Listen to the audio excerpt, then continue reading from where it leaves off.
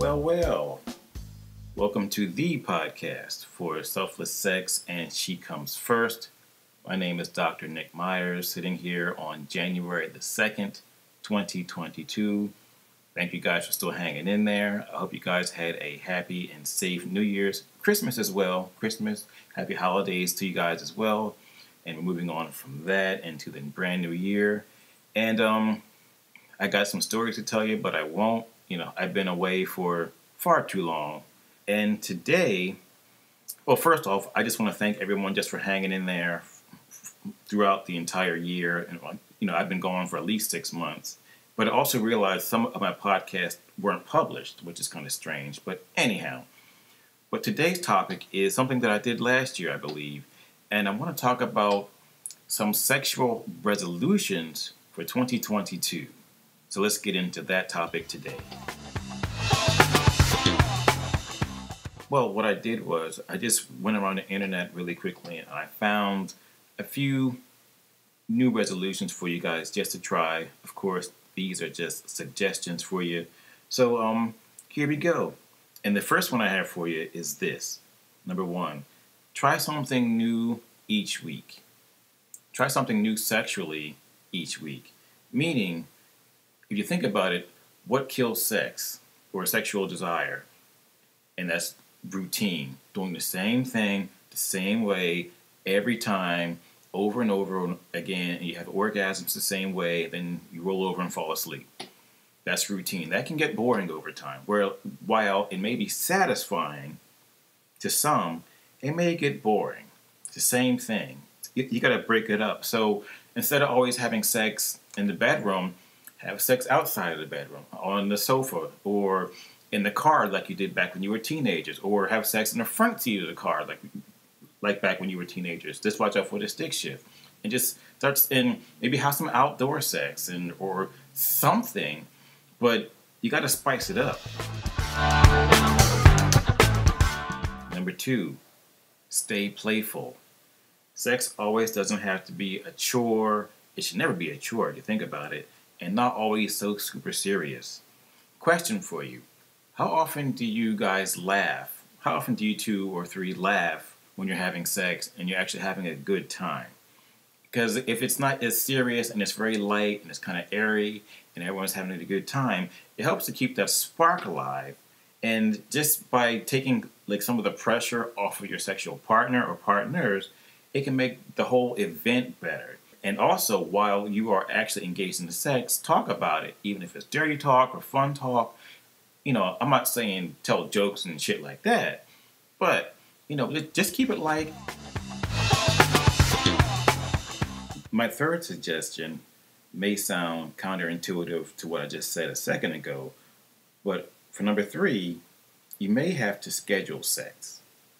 And that sounds so clinical and so dry and all the other jazz. But don't forget, this is 2022. People are already overscheduled anyhow, and they may not put sex on that list. So you may go longer than you would like without sex. So you know what?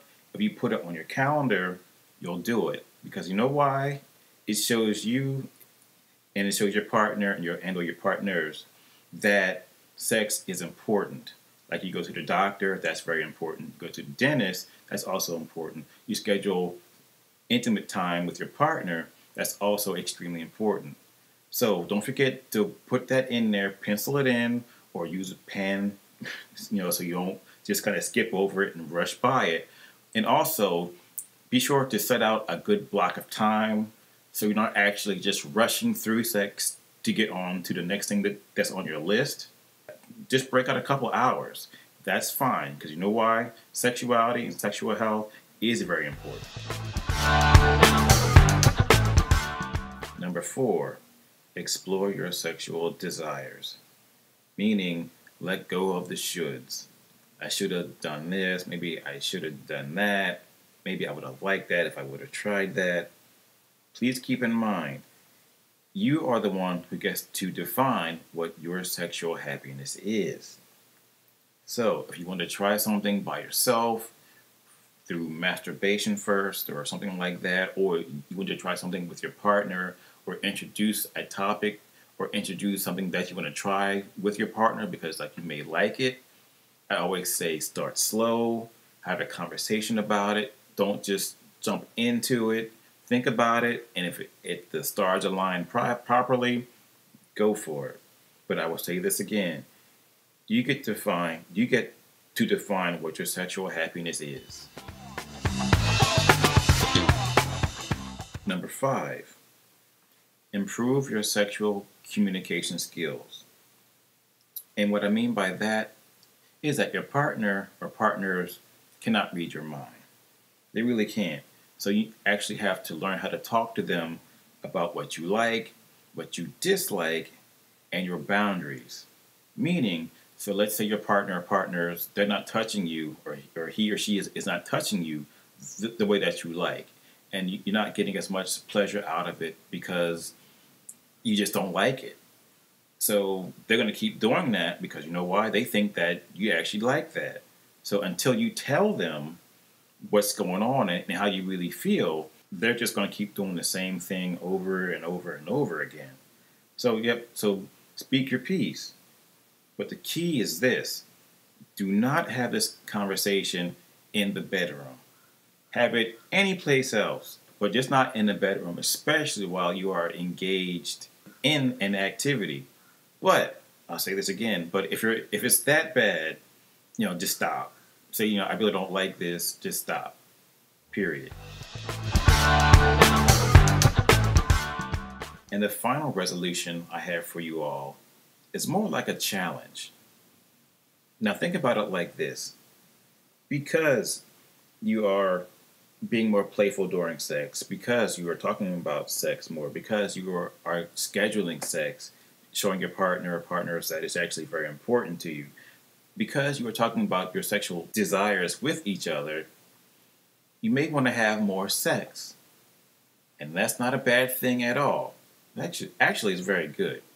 So my challenge is this: can you engage in 101 days straight of sexual activity where you or your partner or partners has an orgasm or something fun like that? Can you do that for 101 days straight? So that will take you up through March, probably into April. Springtime. There you go. And it's a good way to keep your partners warm during the winter months as well. So to close out this podcast, I know it's been a minute since I put up a podcast, probably 6 or 7 months. That's okay though. There were a lot of things going on. I'm back here right now, so and I do actually really enjoy this. Happy 2022 to everyone out there, and let's make this your best sexual year to date. So I always like to end on a question, and my question for everyone out there is this: What are your top 3 sexual resolutions for 2022? And please feel free to leave those in the comments down below. But of course, if they're really nasty, YouTube or whoever's going to block them. So just be careful about that too. So on that note, I'm out. You guys have a great day. Stay tuned, and I will try to talk to you soon. Okay.